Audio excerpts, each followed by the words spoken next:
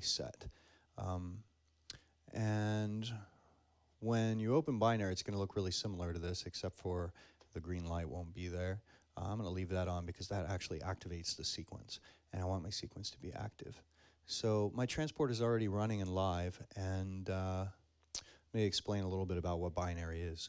Binary is a 32-bank sequencer, and it's a binary sequencer, so it deals with one step at a time, or one note at a time, rather.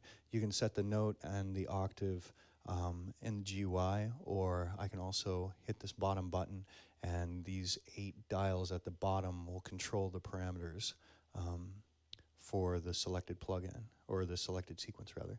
I can select the sequence just by pressing the button, and you'll know which sequence is selected because it will have a white LED lit underneath of it. In order to program a sequence, you use the buttons at the bottom of the controller, and they represent on and off states. So there's nothing in the sequence right now, it's not playing. In order to add some steps, I just press some buttons, and suddenly you'll see that I have some lights moving along the top here. And I can speed the sequence up or slow it down just by turning the dial. I can add some more notes. Speed it up further. If it's not moving fast as fast as I'd like, then I can use the third button on the left there. It'll start flashing and let you know that you're in course adjustment mode. So now I can change the timing much faster.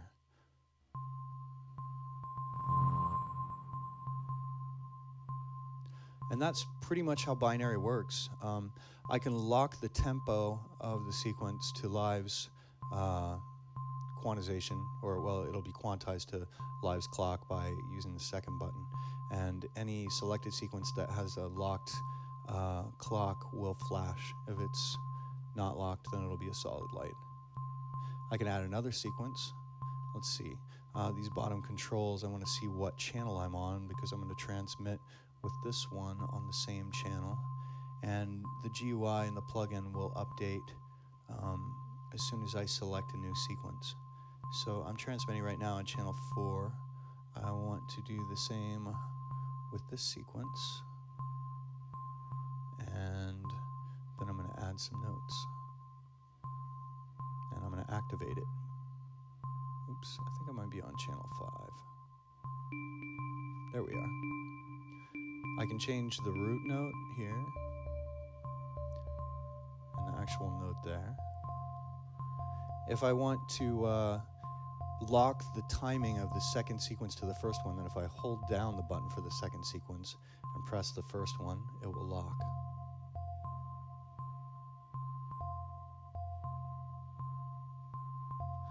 I can change the direction that the sequence is moving.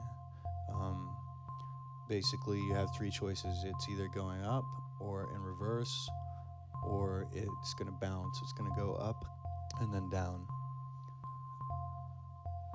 And I can change the length of the sequence very easily just by turning this guy. It only shows 13 steps at a time, but they always come back around. So you get the idea. So there's some other controls that I can get to using the shift button. And right now I'm on page 1, now I'm on page 2, page 3. But a lot of these are more concerned with the grid controller.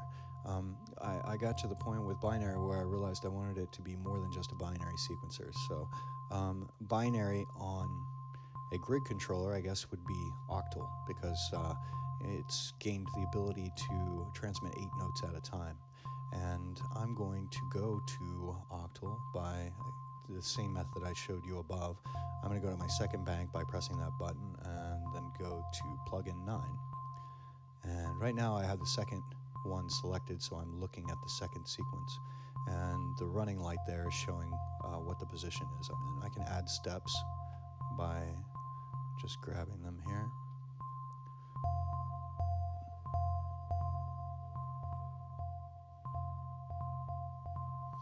I'm going to go to the second page, and the second page represents my length. So if I want to change the length back to 16, for instance, I just do that. The third page, and I'm getting to the pages here because I have the key lock enabled. I could also hold down Shift, and then this bottom row becomes my keys. So I'm going to go to page 3, and little bug I've found. Now the running lights are again showing me what position I'm in, and I can stay in the position I'm at just by holding down that button, and then I can add some more notes. This first row of notes is always lit. I can turn them off, but whenever you initialize a sequence, it's always going to have the first row lit.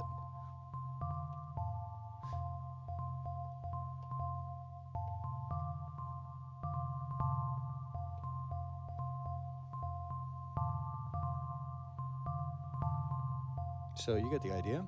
The fourth page is going to be my velocities. And I can randomly change velocities however I like. The fifth page shows what sequences are active. So if I hit one there, you notice the green light goes off up there. And the button the sixth button, or the sixth key rather, right after the page buttons, the first 5, that's going to change the binary script over to play mode. And in play mode, basically, it's press and release. If I have it held down, then the sequence will play, and if I lift up, it's not going to play. The same thing happens here.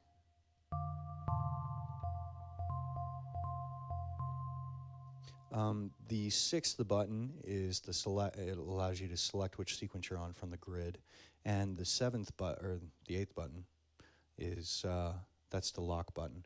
So that will quantize whatever the sequence is to the current timing, whatever it's closest to.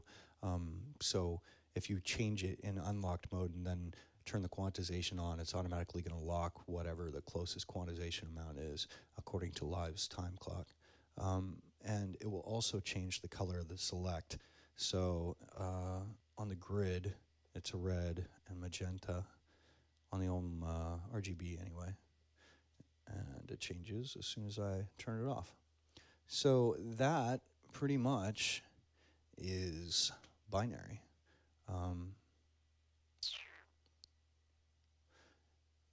Now, the cool thing about binary is you can do a whole bunch of other stuff with it. Right now I'm sending out to individual channels, and I'm sending them to MIDI instruments. But I can also use binary as a timing engine for all my other monomodular plugins. And the way the new monomodular plugins are set up, you can use any monomodular plugin to send timing to any other monomodular plugin that has its own internal clock. And you do that by going to the MIDI screen or the MIDI settings on each one of the plugins. There should be one on all the plugins that had internal engines before. And if I hit MIDI, you'll see that this version of Gome has the timing source assigned to external and the beat to C-2, which is note 0, and the start to C#-2, which is note 1. My input source is set to LH MIDI, and pretty much everything in this project is I use LH MIDI because it's easy to send stuff out the IAC bus and have it bounce back so that you can route it freely within Live. That's why this channel strip is here, so that I can quickly change what the destination of my monomodular plugin is. I'll tell you more about that later. But the pertinent bit of information here is that I can go up here to this sequence, and I can change its channel to 16 and change its note to 0 and its octave to 0. And then I can go to my Polygome plugin and make sure I'm on channel 16. I have timing set to external. And if I go over to my Polygome plugin on the grid controller, well, we're going to turn off the external source. So I already have a sequence running. I'm going to turn hold off, and you see it's linked to the internal timing engine. Okay, so now let's turn timing back to external, and let's arm this or activate that first sequence, which we just set up. And now wait. Every time one of these notes passes by, it's triggering an event in polygome. So I can change the timing of polygome by changing the timing of the sequence that I have assigned as its timing source. It means you can do some crazy stuff with basically customized swing and beat mapping.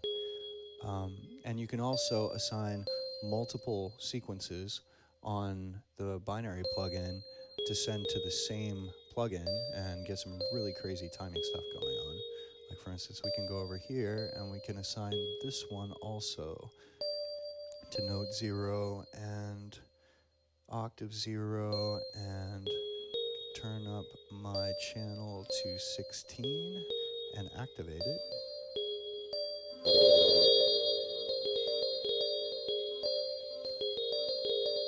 It's still going by the sequence that's programmed into polygome, but it's no longer linked to the internal engine. It's running off of these two plugins, or these two sequences.